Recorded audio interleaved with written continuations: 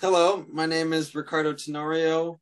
I'm a Milwaukee filmmaker, and my film is Pontrin King.